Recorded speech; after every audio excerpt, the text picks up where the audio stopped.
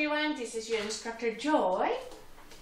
Today we're going to talk about shoulder rests, different shoulder types of shoulder rests and what they are and how we can find it works for each violinist. So you have to test it yourself.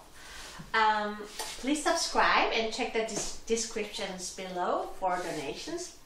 So shoulder rest, I myself have gone through probably 35 different types of shoulder rests in my entire violin playing career. Because I had pain, and then there was some kind of fashion, some kind of trend at school, so everybody was using specific type of shoulder rest. So I wanted to have that, so I got that one. It wasn't for me, and then I just went back to my old one. And there was time then when there was no shoulder rest was very sought after, so I tried it. I tried to look one of the cool kits, and I realized I'm so bony here. It was slippery too much. It was too painful. So I thought, well, it doesn't work for me. So I went back to using shoulder rest and so on. So I tested thoroughly that, and then I think I'm close to the one that's pretty close to perfection that works for me. But even then, you have to remember our body is different every day, and our playing gets better every day, or worse sometimes. So you just pay attention to your body. So pay attention about your neck muscle and shoulders, see how they are doing. If something is stiff, or most of the time neck, if you have neck pain or if you don't take care of your neck pain, it can go to your back pain. So be very alert, just pay attention to those. This is my shoulder rest, very old. I've been using the same shoulder rest for a very long time, probably almost 10 years or more, I can't remember. You're wondering why do I have things wrapped here? For two reasons. This model is Kun, very basic model, nothing fancy. This foam comes off, gets unglued, and then the foam loses its cushion. So I want it to have a little cushion. And not only that, if I lower it, when I put on my violin, it scratches here. This part scratches the back of my violin. So I didn't like that. So I just kind of wrapped it, the black cloth that was hanging around in my room, just to protect that one. So this is what I use.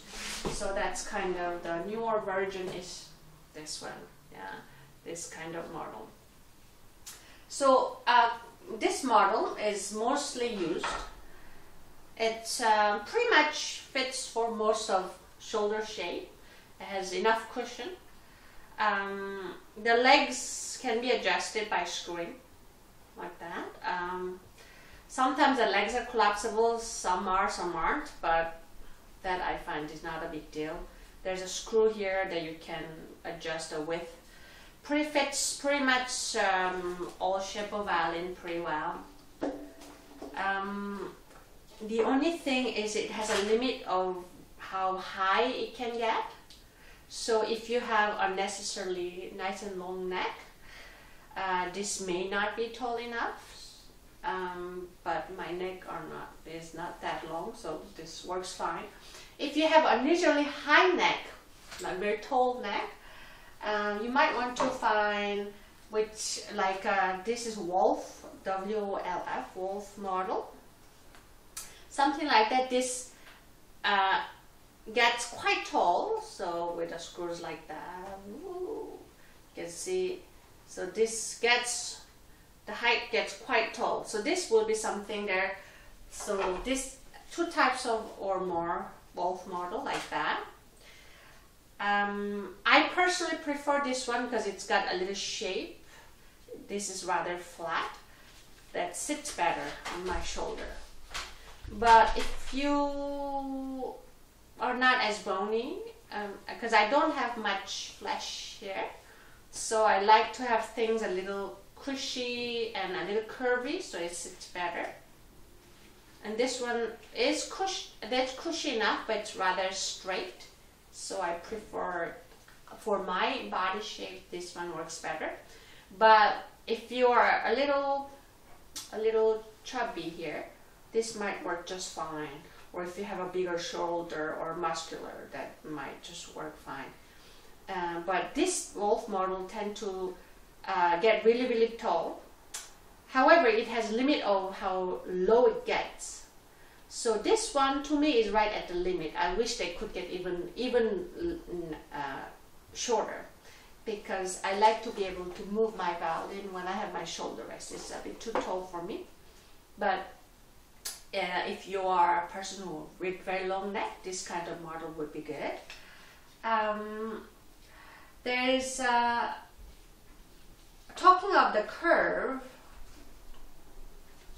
there's some shoulder rest that has extra curve like this. It's like very nice wooden part, the extra shape like this. This one, the idea is very good, but I find this one a little too hard, even though it's a beautiful wooden work, because there isn't much cushion, it's just leather. And it sits well, but it's a little painful because there isn't much cushion. But again, if you're muscular and around your shoulder and a little flesh or fat, they have it there, then maybe this would be just fine. Maybe it's actually better because it kind of has like this curve hooks your shoulder. There's another shoulder rest that has a very strong hook, which is this. I got this one because it was very popular in my school when I was at university. So this looks humongous. This has a special hook that you can, just like that. The idea is so that your violin doesn't get slipped. But I find this hook rather a little disturbing than helping, because I figured out it's important for violinists to be able to move violin. In old school, they kept a violin and then they move your arm only. But at least me or other modern violinists figured out when you move both hands, so violin and bow together, it's easier to play nicer. So for that reason, it's important for you to be able to move your violin, tilt it, flatten, whichever you want. But if it's kind of hooked and in one way, it's kind of hard. So I wasn't crazy about it, but try it yourself. Again, it's very personal and it has to do with a lot with your shape of your body and how it's conditioned. There are some players who don't use shoulder rest at all. I have tried that one. Zuckerman, Pinkus Zuckerman plays just with a very thin leather, like a brown leather, you know. He just put it so that it doesn't slip, and then he plays like that. Maybe he can do it because he's a little muscular. But for me, I find it first very painful, and it doesn't hold it very well. I might be able to play high string, but when I go to higher G string, I need a little support so that I can go really high. Because when I go high G string, my shoulder come off. Do you see that? My shoulder is like that because I'm playing really high G string. So I can't really hold my violin anymore with my shoulder, but shoulder rest has to do it for me. So when I play high string on G, like this, without shoulder rest, I'm screwed. So I need shoulder rest. But seems like Pinkus Zuckerman has not such problem. Good for him. I believe Isaac Stern, he puts kind of foam, you know, one of those foam that you put on a shoulder, just about this and about this big, this thick, about this big. He puts under his tuxedo, so underneath, and then he plays on it. I don't like that idea myself, because I'm afraid that foam might go all elsewhere. But maybe he had enough plays, or maybe he had some stitches, I don't know, but it worked for him. And he's a fabulous player too. I believe Perman plays with Kuhn too, if if I remember correctly. Just very basic one. I've seen also violinists playing with a foam, like sometimes it looks like cosmetic pouch, like a foam, red one, something like that. Simply similar idea like pink Zuckerman, just basically no shoulder rest, just something to give so that it's not slippery. Whatever you do, the guideline should be after you put shoulder rest, test should be, so the violin should sit on your collarbone, there, little diagonally. Your neck, you should not squeeze your violin.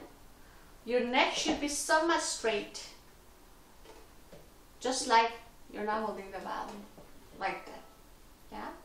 And you can hold your violin slightly, but you should not squeeze overly, like that. And you should be able to let your violin go, yeah? And then see if you can flatten your violin. Let's pretend you're playing here, meaning push your chest a little forward and then bring violin to the left, like this. See if you can do that. And the other way, see if you can tilt the violin so that when you're playing lower string, tilt the violin and then go higher, like that. See if you can do that. Yeah? And then try all four string from low to high, like that. No matter whether it's in tune or not. See if your violin is holding well. And test a couple days, see if your neck is doing okay, if your shoulder is doing okay. And sometimes when certain passages are very difficult, or when I have to practice many hours, I try just with a simple foam, because this still has a rigid form, doesn't allow to be more flexible. I use that one just to give a little relaxation to my neck, but then I use that one later, things like that. You can try that one yourself. See how it goes. Some stores offer for you to try certain things out, certain shoulder rests out in their store, so you can try that one. If you want to just invest purchasing some, try it over a longer period of time, which is the best way. If you can afford, maybe you can try 2 different kind of shoulder rests. One very curvy, the other one rather cushy but taller, things like that, to find out what works best for you. Yeah, I hope this video was helpful. Please let me know if you have any questions. Subscribe. Bye bye.